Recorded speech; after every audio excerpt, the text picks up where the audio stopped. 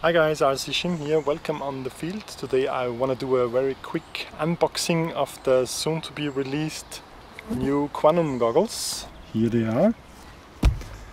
And since the weather just cleared up, I want to unbox and test them right away.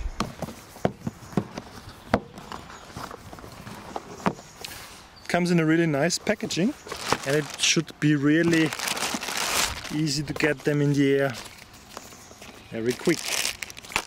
What do we have here? The goggles in this shiny plastic case, all ready to go, with some nice power adapters. And really cool idea is this 9-volt block power adapter, in case you forgot your batteries for the goggles, or if you need to test them really urgent. Of course they supply standard antenna. And it's also, of course, it's a normal SMA plug, not reverse polarity, so all the standard antennas like immersion or armway will fit here. We of course also have an XT60 plug with some nose foam, I'd say, and a manual. So it's really easy, it's not a diversity, it's just one receiver for normal range, one push button to scan for the channels and a slider to move the lens. It's really all you need to get a huge, great image. And I will switch the antenna to a more serious antenna right from the start. I'll do a quick test here. Yeah, and they fit nice. I mean, there is some weight resting on your nose. The foam is really nice. You have minimal light coming into it. Yeah, really okay. Nothing to adjust here, or no need to adjust something. You can adjust the head strap, so you cannot adjust the rubber on the side, but the head strap. Yeah, but I didn't need to adjust something here. The image is nice, it's sharp, almost sharp-proof, but sliding doesn't make a huge difference in magnification. One thing though, you can't set the channel directly, you can only hit the autoscan button and it will bring you the best signal it finds, and you don't see the channel.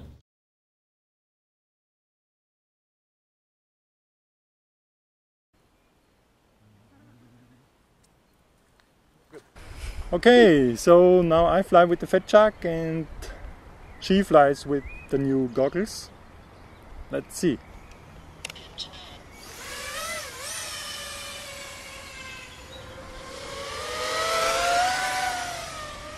Schaut super aus, ja? Und wie das leichte Bildstörungen da jetzt, Ja, danke. ja, gell. Die Bahn. Das schaut schnell aus, ja? Dass du fliegst.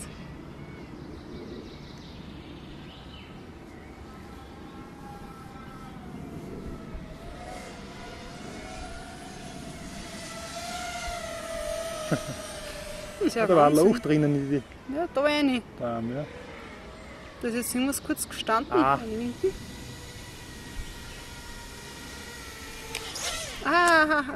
Hoppala. Ein bisschen zu weit aufgekommen bin ich. Super, ja. Das geht gut. Thanks for watching in the goggles.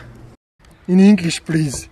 Lieber not, dass wir beide. 3-4 Minuten Flugzeit. Passt da mal grün rein? Ja, passt sogar rein.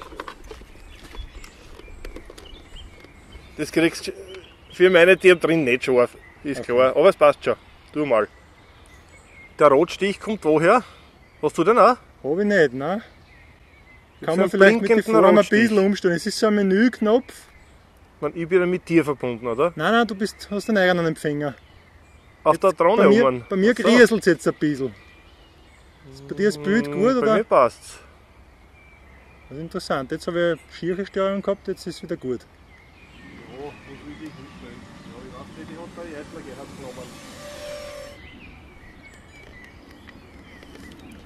Sehen wir es auf mal? Weiß heißt, man das ist richtig roh. Rotstich Stich reingekriegt. Ja. Okay, so I tested it a bit and I like it. The battery housing in the back is a bit small, but it's okay for 1500 milliamp batteries. The receiver actually worked a bit better than the Fat Shark Dominator HD receiver I had. Found a little bit of a tendency to red colors, so the colors are a bit off, but sharpness is okay. Really liked it.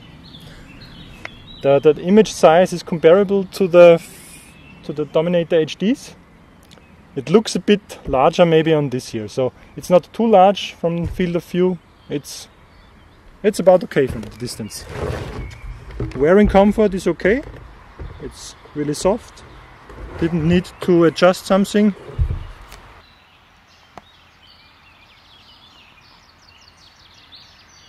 This is the Fresnel lens, or Fresnel lens. They came back from the acrylic lens to the Fresnel lens. Maybe because it's lighter or it has a better magnification ratio, but it's just about the same principle than it is in the Build It Yourself. It has some matte black satin-like style which blocks the light reflections on the inside here.